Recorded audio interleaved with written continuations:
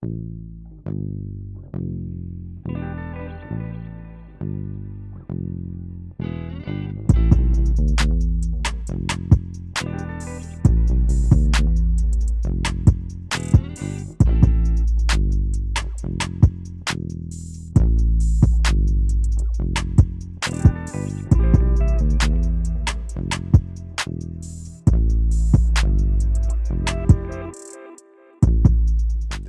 is gonna be one of those segments that's very near and dear to my heart. Oh, man.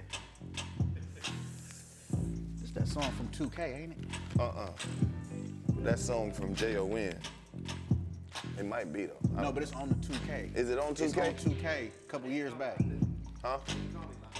This is original. You just high, bro. You've been smoking too much of your own weed. Some of this, it's a song that's on 2K that sounds eerily when you similar the player to like that. It was 2 years ago, 2K. I kid you not. That's like a funny. Who knows? I'm an avid 2K or something. Oh, okay, bet. Got my shit in here today. Yeah, this some good weed right here. Cool. Appreciate it. It better be. Yeah, I can fuck with that. Nice. Top shelf. This ain't that bullshit right here. Groovy. Hey, man. I like that. I'm almost high enough to start the show. Let's do it. You ready? I'm ready for Hey, welcome back to the 85 South Show. Black Excellence Spotlight. Off the top, I gotta tell you, you got one of the coldest names, aliases in the game. Tucky Blunt. Yeah. Tucky Blunt. Yeah. My last name is really Blunt, and my nickname is Tucky. Since I came out my mama's Tucky. Wow. Nigga. Welcome to the trap. Man, I'm honored to be here. Thank you for having me. And then, this is gonna be a high-ass episode. Yeah, you gonna have to do most of the talking because I'm over here I have no problem with on some of this Simply Green. Hey. You know, from a black-owned dispensary. Yeah. That you own. Yes. You got your face on the weed. Tell me your story, man. How did all this come about? Weed was never bad in my family. Like, we never thought weed Are we was... related? I don't know, but we should be. We probably are. Granny grew it, parents sold it. Like, my dad used to sell 5 joints for $1. So, like, you know, it was... I wish I knew him. Man, they loved him in high school. But age 16, I started selling weed in East Oakland, California, and I approached it as a business. I knew that if I wanted to sell weed, which I did, I couldn't be on the corner advertising it because I'm gonna go to jail. So I was like, I watched my dad and how he moved, and he taught me other things, taught me how to detail cars. I'm a master detailer, all kind of shit, but I knew how he sold weed. And I was like, if I'm gonna not go to jail, I'm not gonna go to the turf, but I can do it. So I started working around the same age, 15, 16. Every job I worked at, everybody I knew there smoked weed. So I was able to make more money at work than I did at work. And I just continued on that path. And then around 19, heard about cannabis clubs. My grandmother who grew weed had me, I was taking her errands, 19th and Telegraph in Oakland. We pulled up, she come out with a white bag. I'm like, Granny, what's that? She said, it's weed. I said, you bought weed out of a store? She said, yeah. I said, I want one of those. And that was 99, that's my granny right here. I was like, I want one of those. Didn't think none of that shit would happen. Fast forward, 2004, I had my first run-in with police ever. I've been selling weed nonstop, perfectly fine. Pull up, we smoke some of the weed that you just bought, nice transaction, I go about my business, no police interaction. 2004, I had a son coming. I was in between jobs and I said, oh, let me go to the turf for a little bit, make some extra money. I did that, got snitched on by one of the people I was buying weed from. Caught a case, they gave me 10 years felony probation, 4-way search clause, and at the time, again, first offense, and I only had, at the time, thank Yahweh, I didn't have more on me, but I only had $80 worth of weed on me at the time, and like 2 dozen of them cookies I was just telling you about. So, didn't let that stop nothing. Hold on, 10 years for $80 worth of weed? 10 years of felony probation. They could pull me over and search anybody in the car with me and everybody, everything, house, whatever, for 10 years straight. Like, I didn't really feel comfortable going around nobody or nothing. But I didn't let it stop me. The day that I got arrested was a Thursday. The following Monday, I started working for Alameda County. And The day, my first day at work at lunch, I'm walking downstairs and the cop who arrested me is coming upstairs. So I'm like, bro, I told you I had a job. He just, you know, we always clicked on that, was like, damn, all right, cool. Fast forward 2017, Mike Marshall called me and told me about the equity program. Didn't know what it was. Mike Marshall is the voice of I Got Five on it, the actual one that was actually singing it. And he said, Tucky, you ever caught a case for weed in Oakland? I'm like, yeah, that's hella random, but why?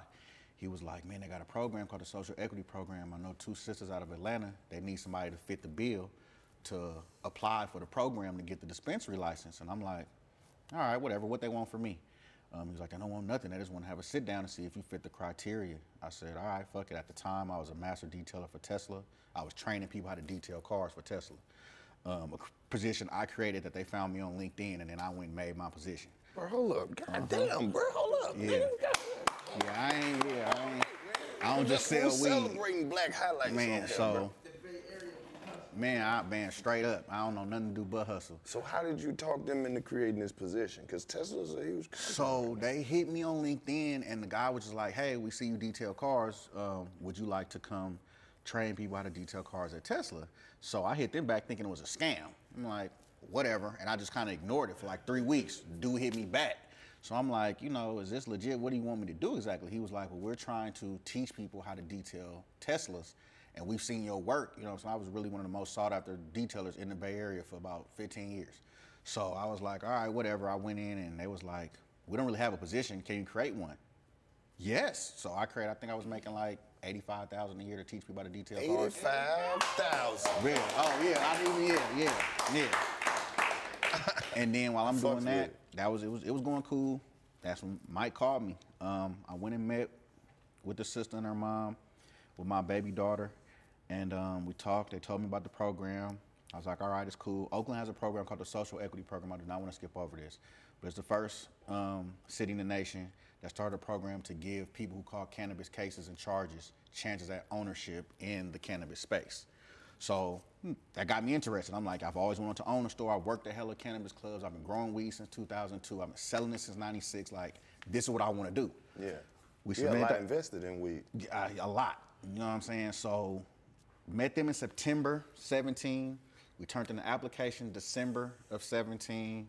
The drawing was January 31st of 18, and the drawing was, you took a bingo ball. It was 34 bingo balls for all the people applications that made it through. You put a bingo ball in the chamber, they roll it around. If they picked your ball, you lost. If you was one of the last 4 balls remaining in the chamber, you won a dispensary license. I put our ball in third, and we were still in there as one of the remaining 4.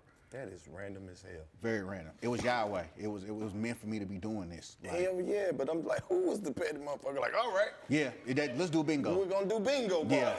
Yeah. We didn't understand it either, but it made it fair. Nobody could pay their way to the front. Oh, it was just, you know what I'm saying? It was literally like it was meant for me to be doing what I'm doing. So we got the license, but that was it. They didn't give you no money.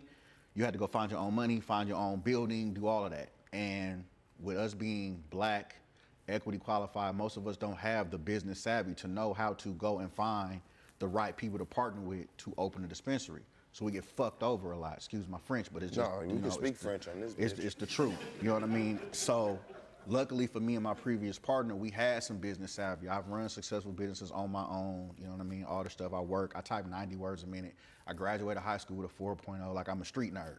You know what I mean? So, and I don't like jail. So it was like, you know what I'm saying? If I'm gonna do whatever I'm doing, I got to be off the radar because I don't like penis. So I'm not gonna be nowhere where I gotta look at penis all day. So that was just, you know what I'm saying? That's just. That sounds like a nightmare. I'm cool. So we got the license, found a partner. They wanted ownership. We're like, no, we're not giving y'all no ownership. We created a deal to where they were happy, we were happy, they didn't own anything, and we started pumping out. And we opened our doors November 24th of 2018. Come on, man. Come on, bro. Well, that's a hell of a story, man. You caught the case. Now you're selling weed. Yeah. And it's legit, man. It's legit. What's this? This your strand right here? That is one of them. One of them. How many you got? So I have that one now. I have another one. I'm gonna do smalls. Oh, you getting exclusive. Yeah, you basically told me that this was kind of like old nigga weed. Yeah. Yeah, like I'm tired of all the weird names and Everything is not exotic. I hate that term. No offense to none of my homeboys that still use it, but I come from an era where weed only had to be 3 things: smoke good, taste good, and get you high. All this old Candyland advertising the kids and all that, no, I don't do that. I just want simply good green weed. So that's where that came from. And this shit good. It's good. Man. It's so good, I'm gonna tuck this one. I don't want nobody fucking with it. You feel me? Man, so that's Very me kind of purple. like in a nutshell. Aside from being a good daddy, a good husband, a good black man, like I want all of us to win. Bro, what's been your experience in the cannabis industry? Since you've gone legit and now you're a business owner and been good. They picked your bingo ball, nigga, you're winning in life. It's been good. It's been, honestly and truthfully, I can just be real. I didn't sign up for this. I didn't know that me getting a dispensary, being the first ex-felon for selling weed, to have a dispensary anywhere in the world, I didn't sign up for that. And I didn't sign up for having to be the face of it, but it's something I have to do because we got to show that we can succeed in this space. Bro, your name is Tucky Blunt. Yeah, so it's kind of my destiny, I guess, huh? I mean, Yeah. they can write a script better than that. No, I'm trying to work on one. If you know anybody, I know how to act. I mean, you know. Know me. The story already written. So it's a nigga selling weed since he was too young to even be selling weed in a place where didn't nobody really give a fuck until one day somebody gave a fuck.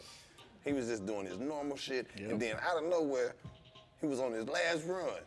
Last little $80. Only reason he still had it because the nigga didn't answer the phone. Here come the bitch ass police. Yep, that's pretty much what happened. 10 years, still gotta sell the weed some kind of way. Yep. For 10 years, but you can't touch it. Can't keep it at home. Can't be around the wrong motherfuckers. And then you know all these people and they know you legit and you out here still grinding. Got a job at fucking Tesla. Now you gotta make this decision. Do I work at Tesla or do I hit these streets with this weed legally because I done won this shit? That's about 5 episodes. Might be too big for the screen. Hey, and it's a legit, it's real. Like I know. Not, you know. We get one of them young niggas to play you, like Mac Wiles or somebody. Yeah. I'm with it. I'm with it. Fuck around and find one of them British niggas or something. Boy, I don't be even knowing them niggas British until they get on the View. And then we start over. And like, oh. You don't even realize they There have was another accents. time I was studying in France. And I'm like, man, damn. That's dope as fuck, man. But drop the info so these people so they can smoke Simply Green like me. Yes, we are located 701 66th Avenue in Oakland, California. Oakland, California. Literally, directly across the street from the Oakland Coliseum. We just reopened because we had shut down due to COVID and my shady ex-partner. But we just reopened 420. Please come through. The vibe is epic. We always have good food trucks there, DJs. And it's just an Oakland vibe. I'm on Instagram if you do that, Tucky Blunt A0. Blunts and More is the store. And Tell me a little bit about Blunts and More. You touched on it, but you ain't touch it all the way. man, when Slink Johnson came there, my boy Gerald, he came in and said, this ain't owned by Negroes. Hey, when Slink, anytime Slink is mentioned, you gotta say, niggas know your mama. Oh yeah, niggas know your. Bro, I got He some good created texts. that Yes, in he the did. trap. Oh yeah, I was talking to him when I remember all that because we were texting each other. I'm like, niggas. I said, you got well with that, blood. That was a good one. That was a good one. So when he came in and like was like, bro, this ain't black on. I love that. You know what I'm saying? It's like kind of like a weed eye store. I mean, it's very neat. It's very clean.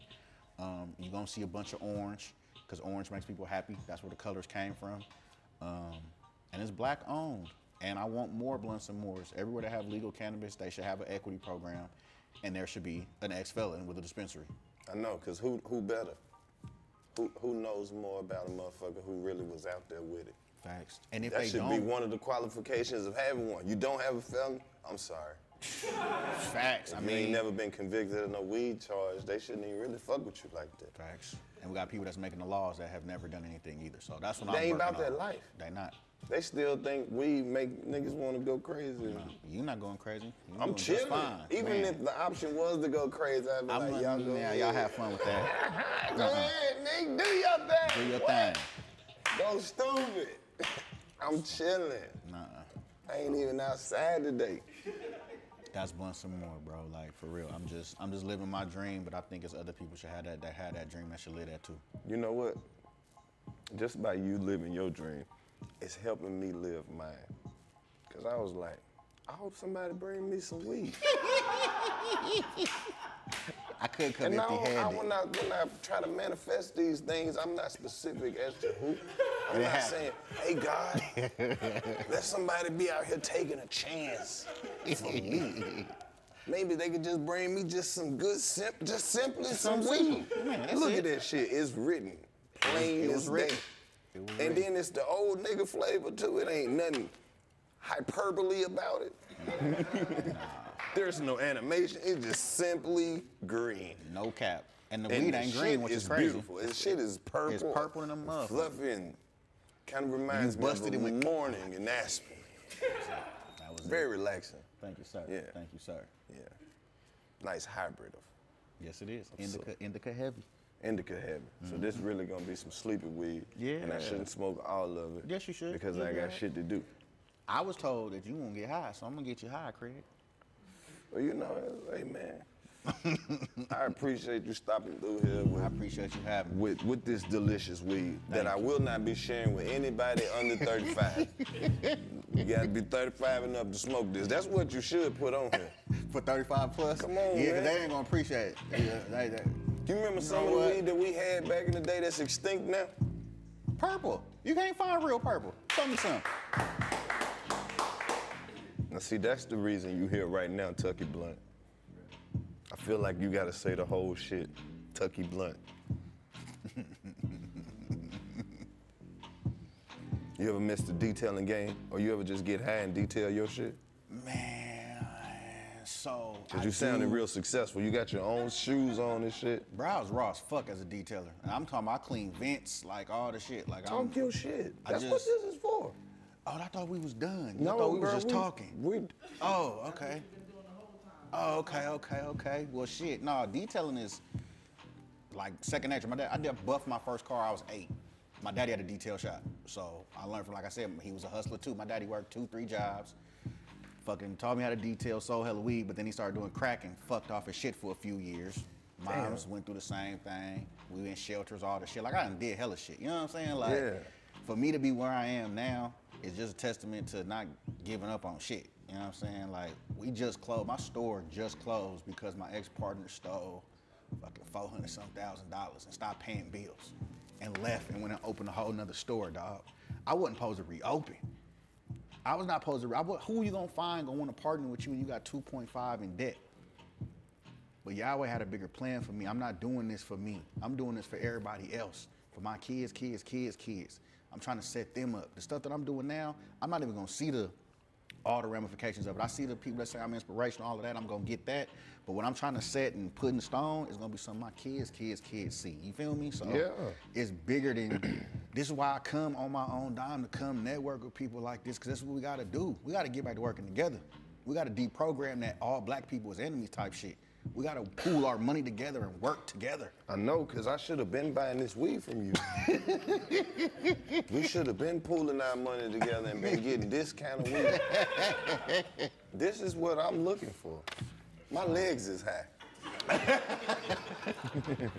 You know you high when your legs high too. Tucky Blunts, man. Drop your social one more time, man. At Tucky Blunt 80, at Blunts and More with 2 O's. And what's so funny, that's my ex-partner's last name. And she ain't got nothing to do with nothing anymore. That's fucked up, man. But look, you gonna bounce back. Oh, I've already bounced back. I'm Gucci. For real? I'm open, fully partnership. I got my trademark for Blunts and More in 35 states, so I can open up locations right now. You should be. So that's why I'm here now. To when Atlanta go legal, I want to Blunts and More down here. Yeah, you better call me first. I'm telling you now. I'm letting you know. So like, no, it's this what we gonna do. You serious? No, this real. Get with your lobbyists down here. I want to invest in this brand right here. All right, say less. Say less. Say less. Say less. You gotta put that bitch by Walmart. He said something about the town. Oh man, it's the land of the sideshows. You gotta bring some of them old schools out there. Nah, they just made a law that you can't even really do that shit. What, side shows? We Yeah. work on the legal side show right now. Oh, But that's a whole different thing. Something about the town. Too Short got his weed at my store now. So he has a line of weed that's pretty good. Yeah, shout out to Too Short. Yep, he got that at the store right now. I don't know, Oakland I want Oakland to get back to where it used to be. It's still a beautiful place, but thieving and just effery done took over. So I wanted to get back to where, like, when my vibe, when I grew up, me and Los, we in the same age bracket. So, I don't know, I just want Oakland to get back to how it used to be. Yeah. Where everybody was family. Yeah, bet. Well, there you have it, folks. If you see this shit anywhere, get you some. Thank you. This has been a high-ass episode. Yeah. My man Tucky Blunts. Blunts and more. 85 South Show. Black Excellence. What more could you ask for? My guy. Man, My Los, man's I in there. appreciate you, blood. This shit right here.